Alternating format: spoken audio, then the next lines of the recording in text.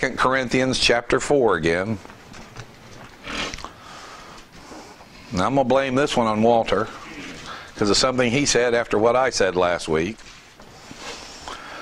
And it's not about fraternization, though. It's not. Although maybe a little bit. You can't avoid that. I just want to read verses 3 through 7.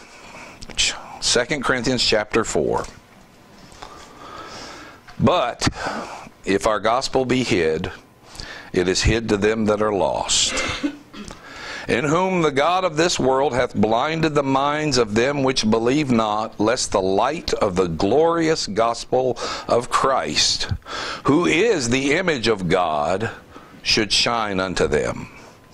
For we preach not ourselves, but Christ Jesus our Lord, and ourselves your servants for Jesus' sake. For God, who commanded the light to shine out of darkness, hath shined in our hearts to give the light of the knowledge of the glory of God in the face of Jesus Christ.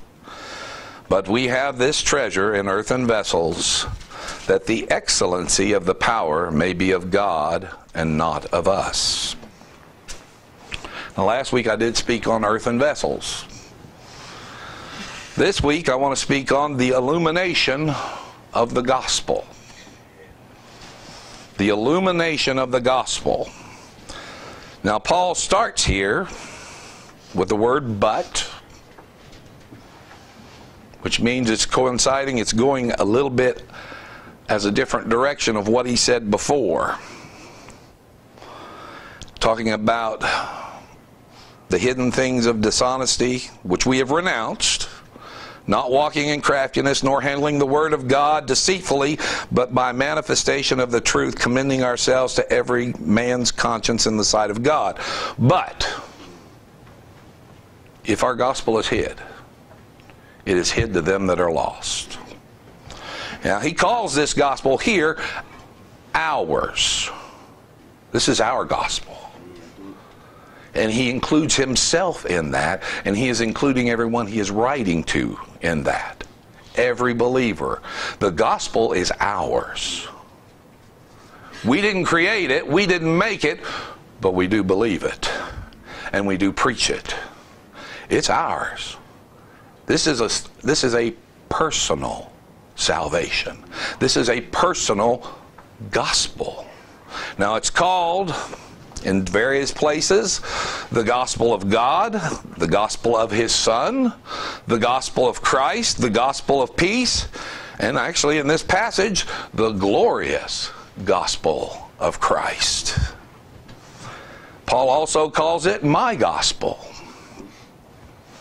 But most of all, and most often of all, it is called the gospel. The gospel, in every single instance that it's mentioned in the scriptures, is always singular. It's never plural, because there is only one gospel. That's all there is. Even when he says, Paul has the ministry of the uncircumcision, Peter has the ministry of the circumcision. Guess what? It's still the same gospel. All he was talking of there was who was he talking to. Paul was the apostle to the Gentiles, and Peter was an apostle to the Jews. But it's still one gospel. Now, Paul does not go into, in this passage, the actual gospel itself. He doesn't give a description of it. But there's a reason. He's writing to those who believe the gospel. He is writing to those who know the gospel. He is writing to those to whom he had preached the gospel. That's who this letter's for. This letter is not to the world. It does concern the world. It does talk about it. That's where we're going to here. But he doesn't say or preach the gospel at this point. But he's going to tell these people what the gospel is about, what it's done for them, and what it has not done for others. The gospel does concern his Son, the Word of God, Christ and him crucified, who shed his blood and in purpose and in love, and accomplished the purpose of the Father. Then he says these words here: if our gospel be hid, it is hid to them that are lost. Now, it's our gospel, ours and Paul's, ours and God's. He's given it to us.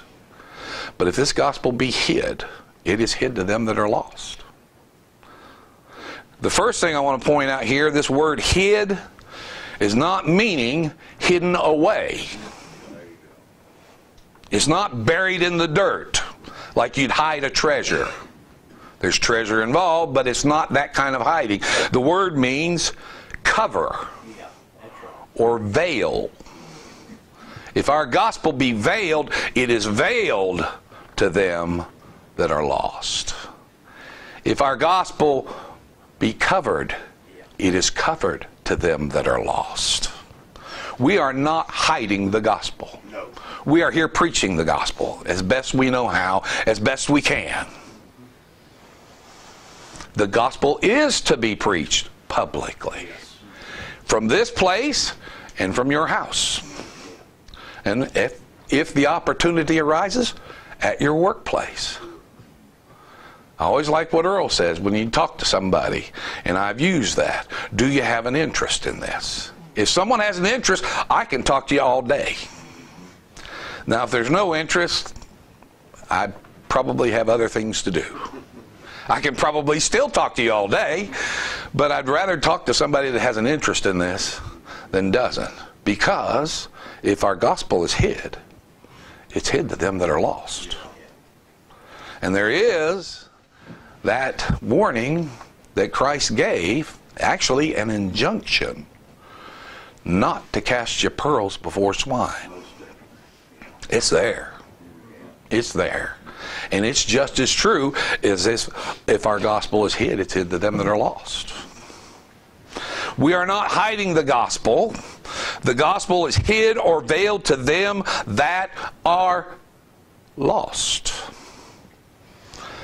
Notice very carefully here, Paul does not say the gospel is hid to the reprobate.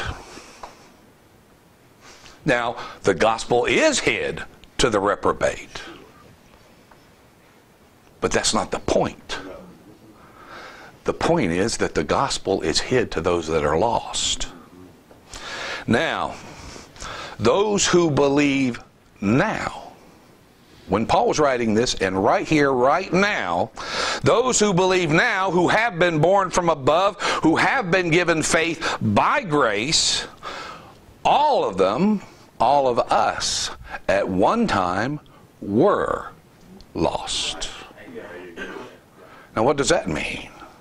Well, the logic is clear. At one time, the gospel was hid to you, and to you, and to me. That's the way it is. That's what Paul's telling. The gospel, if it's hid, if it's veiled to those that are lost. This is not a question of election or reprobate. Okay? Now, I was going to go ahead and mention this. I heard a preacher state one time that the opposite of the elect is lost.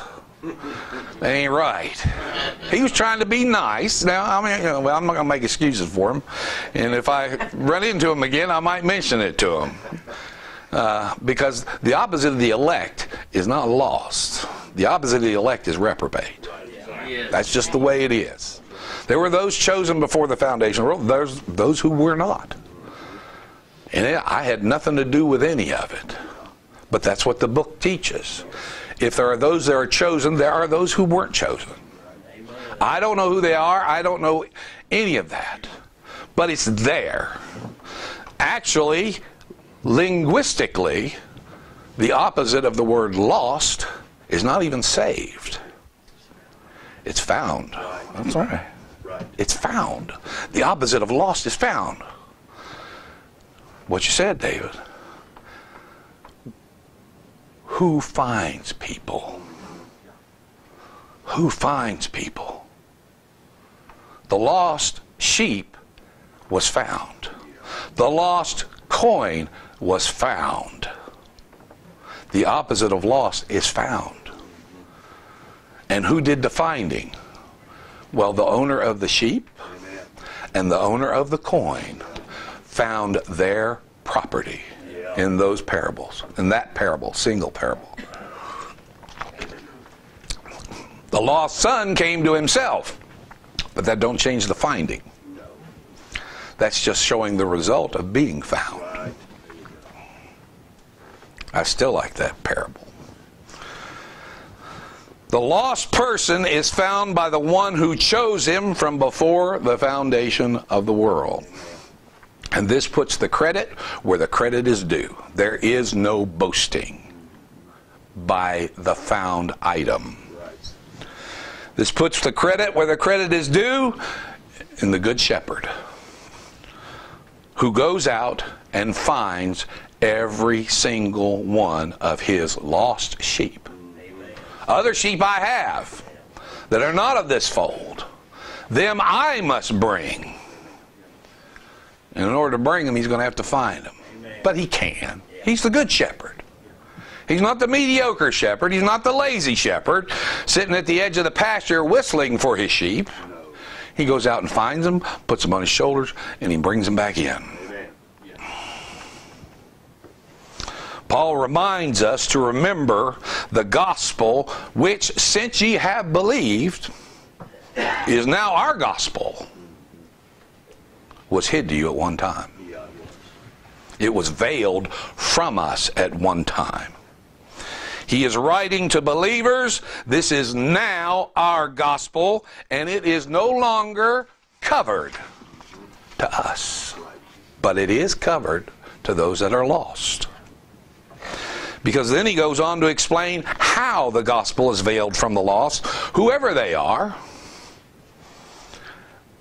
Paul used to be the exact same way. Which also explains how it was veiled to us at one time. How it is veiled to some right now is the same way it was veiled to us at one time.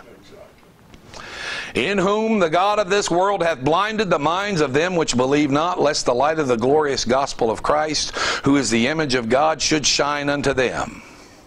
This explains what Paul just said in the previous verse. Again, the gospel's not hiding. We're not hiding it. It is the lost who are covered, who are veiled. There's nothing wrong with the gospel. There's no shortage in the gospel. There's no lack in the gospel. The gospel is the power of God unto salvation to everyone, what? You can't leave that out. That believeth. But if you're veiled, it's of no value. You don't believe. If you're covered, that's the problem. There's not a problem with the gospel. Guess what? There's a problem with us. It has always been a problem with man. The word blinded actually means, I looked this up, it means blinded. That's the deeper meaning. If you want it figuratively, it means, and I do like this, obscured. Figuratively, the word means obscured, and I like that because it's not that they don't hear the words you speak. It's that the meaning is obscured. They're obscured, and they cannot see clearly. In that sense, I think the natural man is blind to the things of the Spirit of God. Well, it says, neither can he know them, for they are spiritually discerned. And this was our state just as well as the lost is now. It's not that they cannot see anything, but their mind, that's what it says, blinded the minds of them. What? Which believe not. It's not that they cannot see anything, but their mind is obscured to the gospel. Specifically, they can be the greatest intellect this world has ever seen. They can be the smartest person you ever met. They could be the dumbest person you ever met. That part doesn't matter. But the God of this age has blinded the minds, obscured the minds of those which believe not to the gospel, the glorious gospel of Christ. The problem is with us. That's where it was with us before we believed. That's where it is with those that are lost right now. Paul tells us who's blinded and who's obscured. Well, the word says there, it says, them which believe not. I looked at this, and this is one of them cute little Greek words. You know, pistis is the word for faith. Well, any Greek word, this word is apistis. You put a in front of it, guess what? It means the opposite. Instead of faith, it means faithless. Them which believe not are faithless. Hebrews 4, I think I quoted it last week. The gospel was preached unto them as well as unto us, but it did not profit them. Why? Not being mixed with faith in them that heard it. Why? It was obscured to them. They had not received the gift of faith.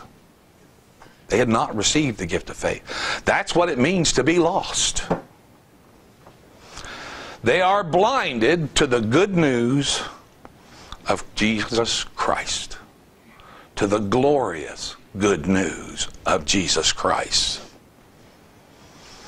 Now this word here in verse 4, light, means illumination. It's illumination. The illumination of the gospel is not seen by the lost because they are veiled by the God of this age. The gospel's not hiding.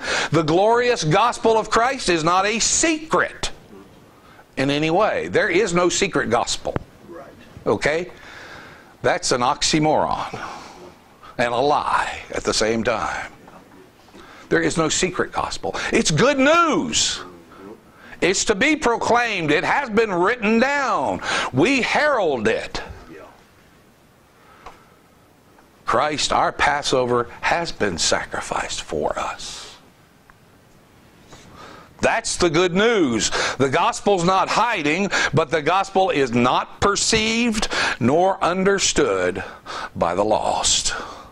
The glorious gospel shines, it radiates, but it's not seen by the lost.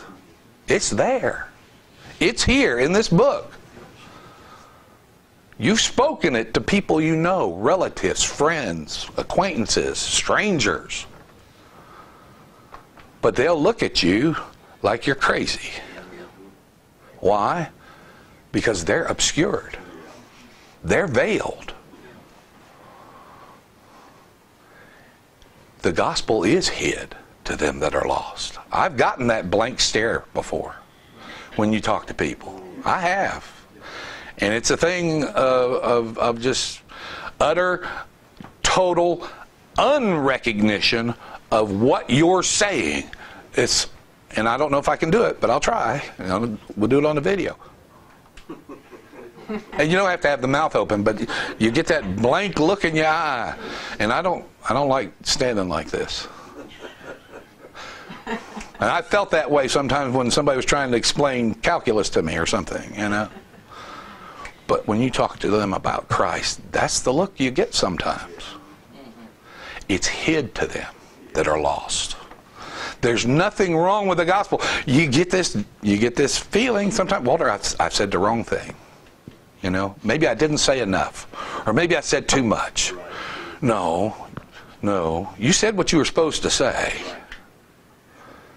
But it's just, or in the vernacular, right over their heads, because it's obscured. It can't penetrate. Without the work of God, the gospel will not profit them. It's hid to them that are lost. It's veiled. The veil must be removed. How is that removed? Well, John chapter 3 put it this way. Ye must be born from above. Yeah. What does that mean? Well, those who believe are no longer veiled, Right. are no longer blind, and the gospel is no longer covered to them as it pertains to the glorious gospel of Christ. We preach not ourselves, but Christ Jesus the Lord, and ourselves for your servants, your servants for Jesus' sake. We preach, we speak, we talk, we herald, we proclaim. We are not silent, we are not secret, we are not hiding. But people don't want to see it. The world will not have it. The world does not want it. It's hid to them that are lost. And I'm going to tell you something. It's hid to them that are in church. Right now, all around us. I pray, I hope that there are those who know the gospel in Armenian churches. I was in one once, and I know others here were too. And I believe Christ while I was in there. He got me out, and I'm thankful for that. And I like being in this place. I was listening to Earl coming up the road this morning. That man was a blessing to my soul. He was a blessing to my mind. But to hear the gospel preached, Walter, is a joyful thing to those that believe. To hear Christ proclaimed, the glorious gospel of Christ. Walter's going to talk about the glory. But that's what it is. It's a rejoicing in the heart if you believe. But that same gospel is the savor of death unto death to those who don't believe. That same, very, very same gospel. We preach not ourselves, but Christ Jesus. I determined to know nothing among you except Christ Jesus and Him crucified. Amen. But if our gospel's hid, it's hid to them that are lost. We never preach ourselves, hopefully. Those who have faith and who believe kind of know themselves a little bit for preaching themselves. Know better, hopefully. Because we know we have absolutely nothing that we have not received. Paul set a difference here because there were those in Corinth at that time who were preaching themselves and who were not preaching the gospel. We preach Christ Jesus the Lord, who was God, is God, was with God, and became down God manifest in the flesh. Amen. That's right. Who lived a perfect life, who was crucified, forsaken by God, whose blood was shed, and the redemption, the atonement, the justification, the sanctification, everything was purchased by His shed blood. Verse 6 says, for God who commanded the light to shine out of darkness has shined in our hearts to give the light of the knowledge of the glory of God in the face of Jesus Christ. There is no glory outside of Christ that we'll ever know anything about. And if you know Jesus Christ, you know the glory. Now this word, the first word light in this verse, this is kind of tricky. That's why I wrote it all down. For God who commanded the light to shine out of darkness. That light, that word light actually just means light. A source of light. He commanded the light to shine out of darkness. That's a source of light. Now where it says shine, that is the word radiate. Lampo is the word. I like that. I wonder where they got the word from lamp for. Where they got it from. Lampo's the word. The source is the bulb, but it radiates out. It just doesn't sit there and shine. It radiates out. The second word, shine, is the exact same word, lampo. But the second word, light, has shined in our hearts, that's radiated in our hearts to give the light. That second word, light, is the word illumination. Illumination. This is a work from the outside of the lost. This is a work on the inside, and it's of the Spirit. The veil is removed, and the light illuminates within. Every single believer. God, who is light, Christ, who is the light, radiates, and those who have been found, which means they are no longer lost, those who have been given faith by grace, are illuminated. The sun shines out from the earth, out in space, but it illuminates the earth. And if you're on the earth, you can see. What is illuminated? Paul tells us, the knowledge. Which, that word means knowledge, or knowing. That knowledge was always there. It's just now it's illuminated to you. Once the Spirit works, it's illuminated to you. This knowledge. Now this is the exact same word in verse 4. This illumination of the glorious gospel, the knowledge of the glorious gospel. In verse 4, lest the light of the glorious gospel of Christ. That's lest the illumination of the glorious gospel. It's the same word in verse 4 as it is in verse 6.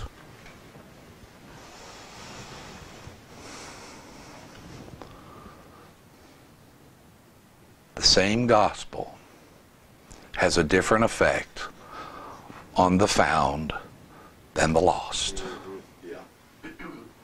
The same message has a different effect on the found as opposed to the lost. To the one it is received, and you are illuminated.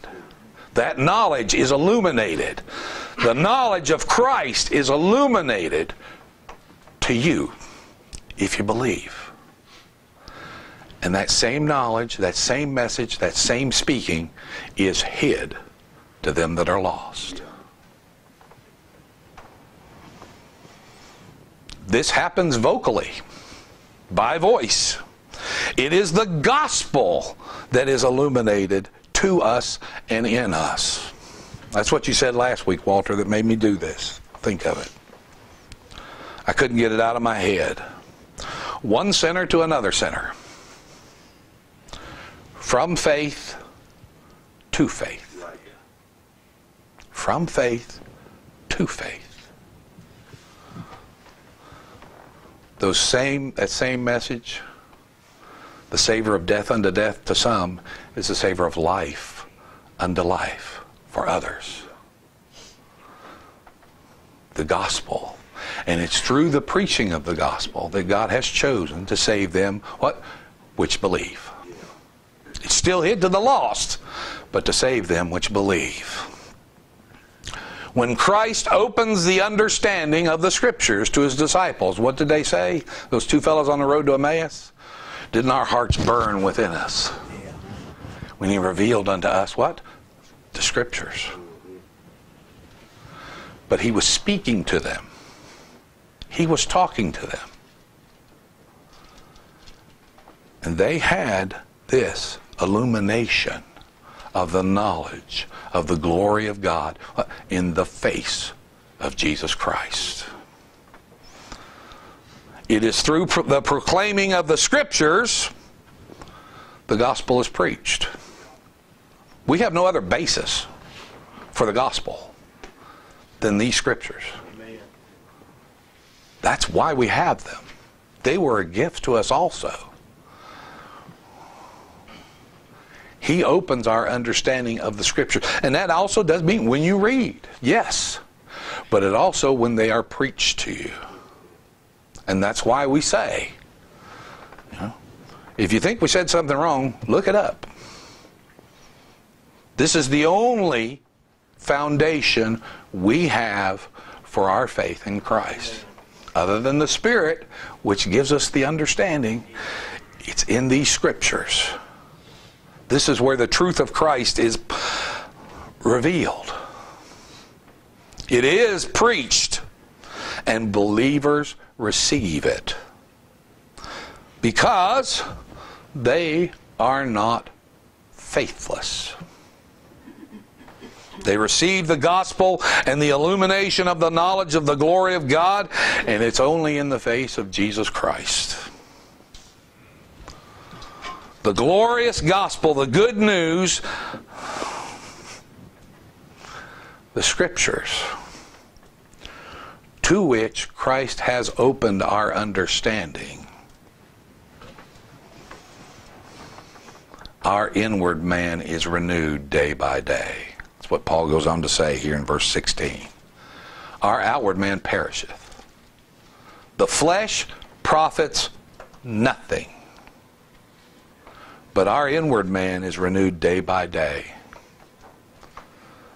through His Word, through His gospel.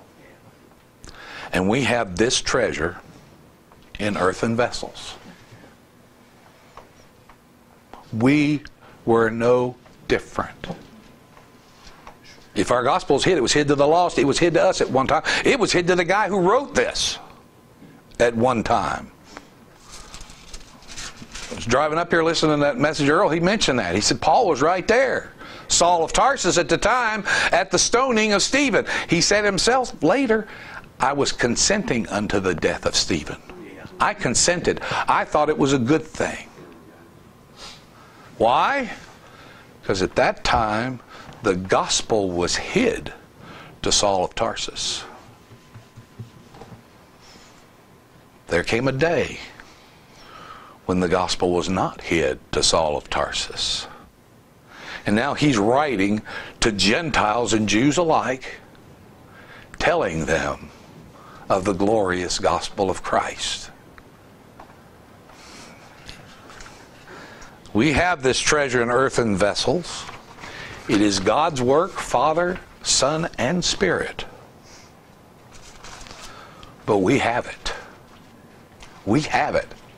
Just like we have our gospel. It's ours. Thank God for it.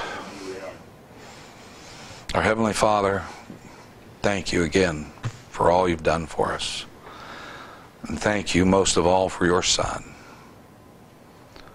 whom came willingly, lovingly, and purposefully, and performed and fulfilled all of your will in your way. Be with Walter as he comes to stand before us and preach the gospel. Thank you, Lord, for all that you've given us. In Christ's name, amen.